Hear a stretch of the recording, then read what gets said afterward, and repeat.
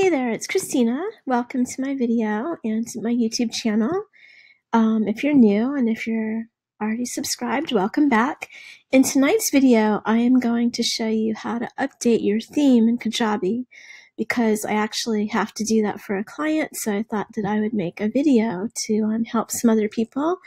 If you have an outdated theme, they're always adding new stuff, and sometimes it's theme dependent, and we have to make this change to get all the new features. So I'm making this in early November 2018. You want to go to this website right here, learn.kajabi.com, and type in how to update theme, okay? And you're going to follow these directions, but there's directions for 3 different kinds of themes. So in Kajabi, there's a theme for your website. Let me just put this up here a little bit. You have a theme for your website, you have a theme for your product, and you have a theme for landing page. Now, there's a whole variety of different themes which you could choose, and they all vary in their design and their functionality, but a lot of people use Premiere for all 3 of these themes because it's the most flexible and the most versatile theme. It's really easy to use. It has like a drag and drop editor. There's a lot of page blocks and elements of things you can put onto your page. And so that's why you'll hear a lot of people favoring that one.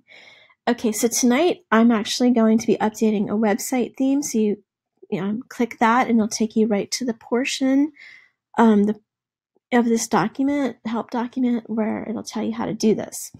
Now, I just wanted to show you where this is as a reference. And Kajabi uses these looping GIFs to show you how to do it. And for some people who are not, who are new to this, it might be going too fast. So that's why I'm going to do a tutorial so that you can pause this and open up your Kajabi in an adjacent window and do it step by step. So I'm going to go to my Kajabi site. Okay. And the first thing you want to do is go to website, because remember, we're updating the website theme. We're not updating the product theme, and we're not updating the landing page theme in this example. It is very similar, but we're doing website theme. Okay, so here's the website. You want to go to Manage Themes, click that. And here is our active theme. You can tell because it has a blue button that says Live. It's the first one in the row and it's bolded. And then it'll just give you, the dates that it was created and last updated. So as you can see, I created it in July, last updated the theme on August 20th.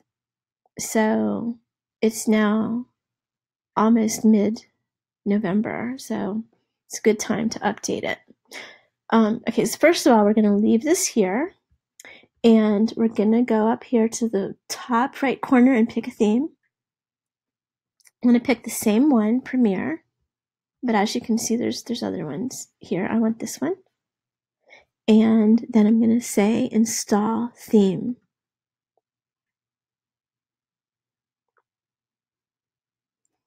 And it's going to do its stuff with this, see, it didn't even take very long. All right, now we have, a freshly installed theme. It's November 7th. It's not active. You can see it's sort of, it's not bolded. So now what we want to do is we want to go into the one we have, which we have all this data on. So you go over here to this 3 dots and click that and edit the code.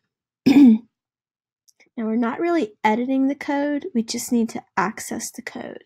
So once you do this, I already had it expanded, but I'm going to close it up. So there's a menu over here on the left for your Premiere site. You want to go into the config folder, click that, and then you want to click on settings_data.json. Okay, now you want to put your cursor into the body of the source code. Now, the more that you've built out your site, there's going to be lots and lots and lots and lots and lots of lines of code. I have about 550 lines of code. Now, put your cursor in here and do a Control A. You see how that shaded it all? Okay, we want to grab this, and now we want to do a Control C on your keyboard to copy it. You don't want to cut it because you want to leave it here. Do not cut it, just copy it. It's important, okay? So I did a Control C. It's on my clipboard. Can't see that, but now I'm going to go back, click Appearance, and I'm going to go back to the freshly installed theme, come over here to the far right and click the three little dots, and we want to edit the code of the new theme. Go over here to the left menu under that config file, and then under settings _data.json. Okay, and as you can see, there's not a lot here because it's a new theme.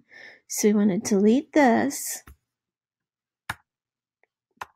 delete everything. It's a brand new, fresh slate canvas.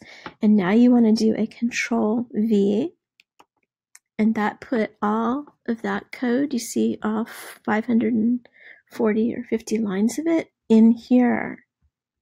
Okay. And now you want to save. Click the blue button. Don't forget to save. And then what you want to do is you want to preview it. Okay. All right, so it should look exactly the same, but it's going to have, move myself out of the way here. Whoops. How did I get two of me? I don't know. It's distracting. Let's just hide this menu. Anyway, this is his website. It's going to look the same, but the features are different. So that's just, we know it's there. All right, so now what you want to do, we've already saved it, we've previewed it. Click on Appearance to go back. And as you can see, we have both copies now. So what you want to do is go over here and activate the new theme, the November 7th theme. And now the new one is active. And the old one is still here, okay? We can always go back to it if we realize something was a mistake.